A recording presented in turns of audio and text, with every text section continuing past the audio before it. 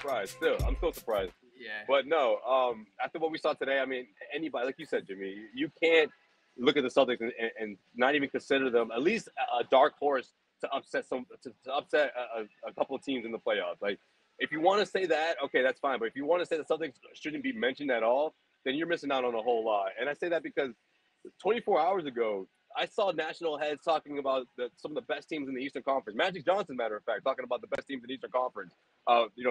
During the ABC ESPN broadcast, did not mention the Celtics as even a dark horse to disrupt things. I hope his stance has changed after seeing this game, because not only is Jayson Tatum put himself in the conversation as one of the best players in the NBA right now, but he went toe-to-toe with one of the greatest scorers in the NBA. He went toe-to-toe with Kyrie Irving in the mix as well in this atmosphere. And look, unlike what we've seen in the past, there was a lot of hugging and dapping up before this one. Yes. There was business trip. One quick exchange, one of those, you're in the layup lines, and it was a coincidence that Durant's coming as you're coming, sort of eye contact, lock for 2 seconds, quick hug, see you later. And that was it. No daps, no words exchanged. And that was the mindset that Jayson Tatum had coming into this one. Now, Jaylen Brown, I think, did a really good job of implementing himself when they needed him. Obviously the three-pointer, like you talked about, Jimmy, was huge. But also he was sort of the glue guy in the sense of getting the ball to work its way around. I thought he did a really good job of that. And he needed a taste of this matchup. I know some people may have not have been crazy about seeing him in this game. We all know he's not 100%. But I think he needed a taste of this, right? In case these two teams do meet in the playoffs, I think, when you couple the fact that he wasn't even out there for that playoff series last season, I think he just needed this under his belt to move forward. That's a good point. I don't disagree. Be part of a game like this. And also for the Celtics' case, John, they needed to see what this looks like. We would have, win or lose, we wouldn't have had a chance to see what it looks like for the defense to be full throttle with Jaylen Brown in the mix, even if he isn't 100%. They needed him. So I thought it was good. It's a fair point. It's just a risk-reward situation because we've seen it with Jaylen now over the past couple of seasons, kind of not being right, returning from injury. He admitted last time he rushed himself back. They don't play again until Wednesday. This felt like a really easy skip to get him a full week and a half off and then come back and not worry, because his health in the playoffs is all that matters. Seeding almost doesn't even matter anymore. So yeah, it's a nice statement thing. It's good for the team, which is great. I'm going to bring in Bobby too here, but Josue, I wanted to, when it gets Bobby's take, Josue, the one thing you mentioned I wanted to get a word in on was the observation you made after the game. Quick dap and move on.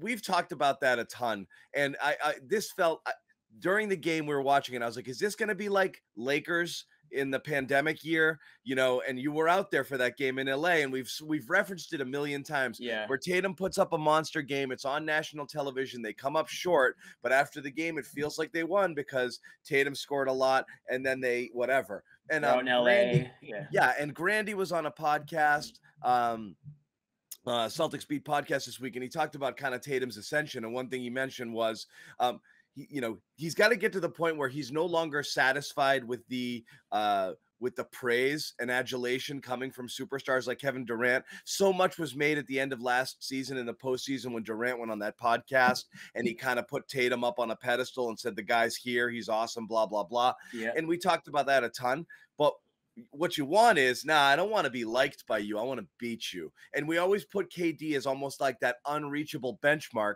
of who you want to see Jayson Tatum ultimately be, which is I don't care what you throw at me. I'm just going to score whenever I want to, from wherever I want to. And that's ultimately when he gets into that level in that conversation, then he becomes that, and he's got other elements to his game too.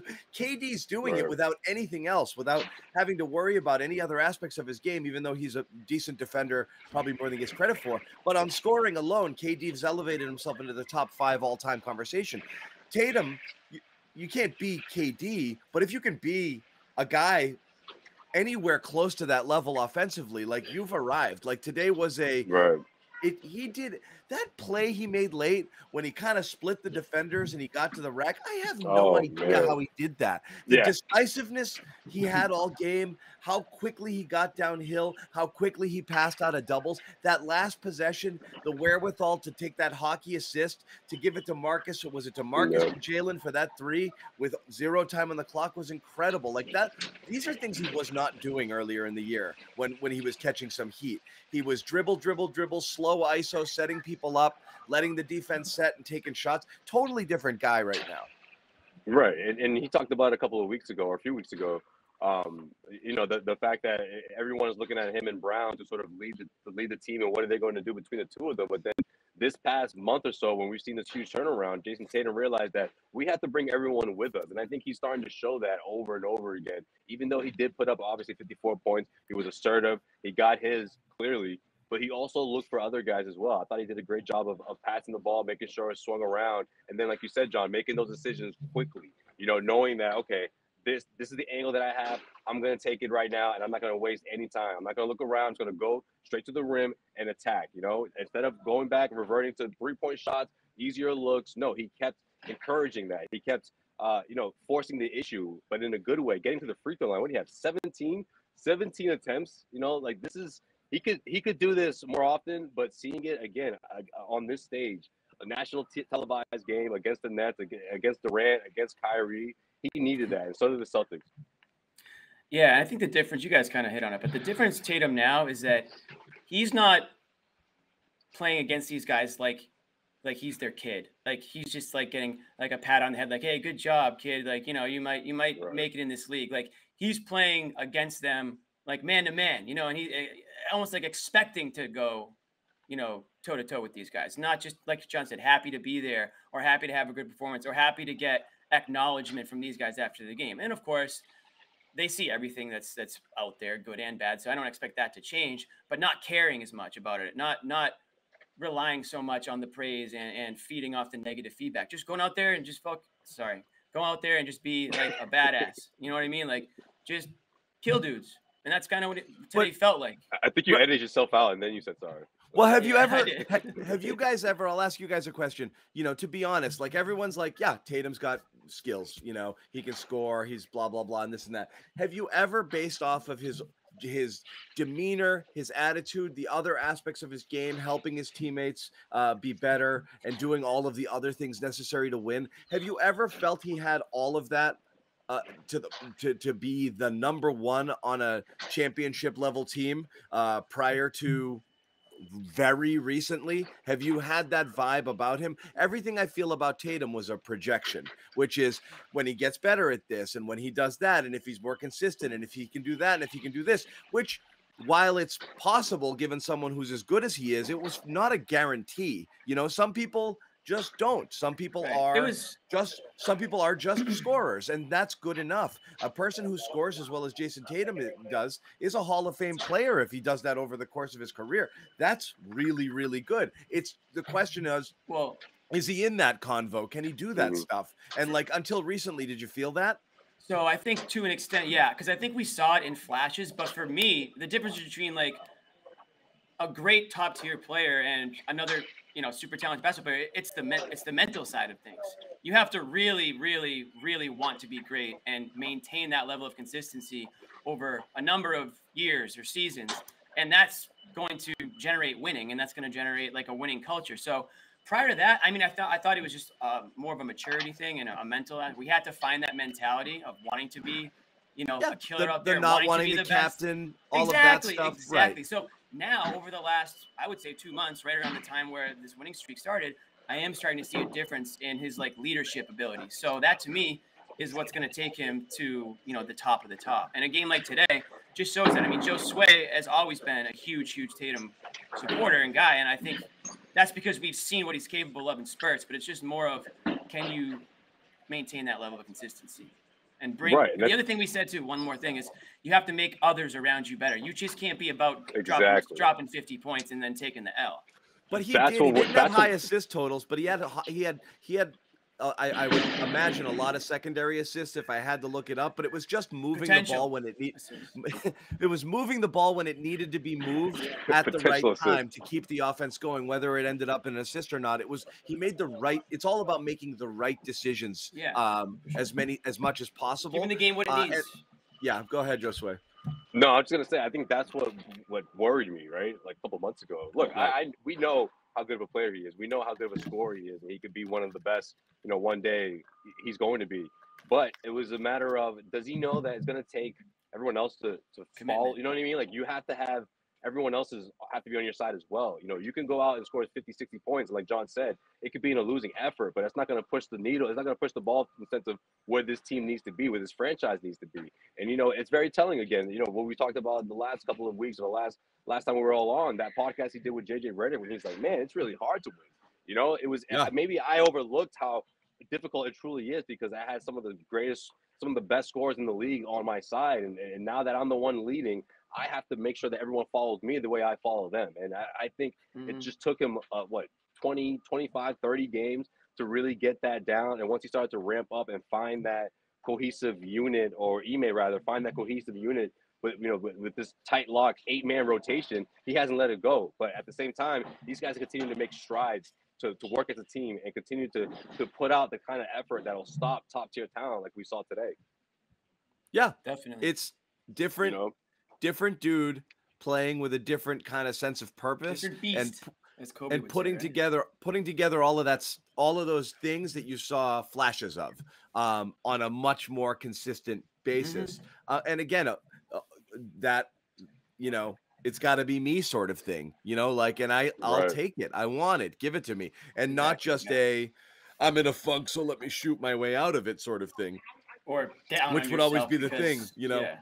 Right. Yeah. You can't get too high. You can't get too low, but you have to bring it every game, you know, one way or the other. So if that's something that we're starting to see more of, and we are, then yeah, I think that's how you build a winning team around a superstar player. The rest of the pieces fall into place. I'm not calling Jaylen Brown just another piece. Like, I understand that not just Jayson Tatum and Brown.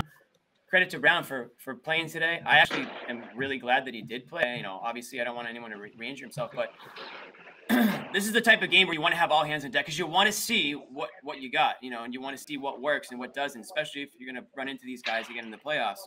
You want to have some good film to base it on. So I think they're going to learn a lot from this game. You know, they'll have to fix some mistakes that they made out there. It wasn't a perfect game by any stretch. It was an entertaining game. I'm sure there's a lot of things that when they watch the film, they're going to want to do differently. I mean, they did give up 120 points, so it wasn't like this, you know, A+ all around game. But by you know, I'm not complaining about the win at all. I'm just saying, you know, there's going to be things that they'll learn. But in order to really learn, you got to see your best players out there in those situations. So, you know, the next time they see the guys, Ben Simmons could be on the court, so it's going to look a little different anyways. But at least they'll have some real, like, concrete evidence of, we can compete with these guys. Not only can we compete with them, but hell, we're better than them. So this is a game where, you know, I think they already believed it, but I think now a lot of other people might start to believe in it too. I know that there's a lot of Celtics fans who are on the brink of, like, wanting to fall in love with these guys, but not wanting to get hurt. Have you ever been there? And, you know, I think a lot of people are over that line now. Nothing changes. Everything is like, they still have, you know, kind of just razor thin margin for error here with just, you know, whether it be injuries or just needing needing performances, you know, needing your best players to perform at an extremely high level, because, you know, is the drop off is fairly significant. I'm not going to turn, you know, 18 minutes into the show into what the hell's going on with Derek White or other bench concerns, but, you know, I'll point to one point in this game, which was critical, was Tatum goes out at about the 4-minute mark of that third quarter. And I'm guessing he was probably going to sit the duration here and come back in the fourth and probably play the whole fourth. And about 90 seconds later, Celtics looked like they'd never played offense before. And it was a unit that had Brown and White and Smart and Tice and maybe Pritchard. I forget exactly. And it was, and you know, Brooklyn went on a little run and Ime just looked over. He's like, nah, you got to go. He came back in. He played the rest of the game. And, you know, it was one of those games. Not something you can always do, but it was like, it was when Tatum wasn't on the floor, things didn't look right, because he was literally their everything. He puts up 41 minutes tonight. But I mean, he did not get a rest. He sat 90 seconds the entire second half. So he, you know, it was a superstar type game for him. I mean, they needed to jump on his back, and, you know, and he was able to get it done. So that's why it's like, when you talk about best wins, I mean, it's definitely one of the best wins in a long time. Great team game, I don't know. I mean, they did need 54 points from Jayson Tatum. So, there's still questions about the depth for sure. You know, who you're really going to rely on offensively off the bench. So those are questions that, you know, may or may not find answers to over the next couple of weeks here. But to know that you have a guy like Tatum that can put a performance together like he did today, the entertainment value aside, I mean, this is a player that I think you're not going to really hear anyone say like the Celtics need to seriously consider making a trade here. You know, I don't think you're going to find many people who feel that way anymore, because he's showing right now, like, he's a top, like you said, John, he's kind of in that top 10 category for sure. Yeah. So, and again, we talk about it sometimes, but 24 years old. I know it seems like he's been in the league. He seems older because he's been in the league for, 5 years now, but this guy is still trending upwards, and he's already got 4 50-point games. Like, his ability to just take over a game, there's only a handful of players in the league that can do it, and a couple of them are on the backside of their careers now. So you're talking about a player who could theoretically be the best scorer in the NBA over the next six years or so. Yeah. The LeBron's 56 got about 12 hours of play, and then Tatum comes in and drops a 54. So, yeah. Tatum's like 56, huh? All right. LeBron, right. LeBron, that's a name that you want to be in the same sentence as, LeBron, Durant, those guys, and he's creeping his way up there for sure.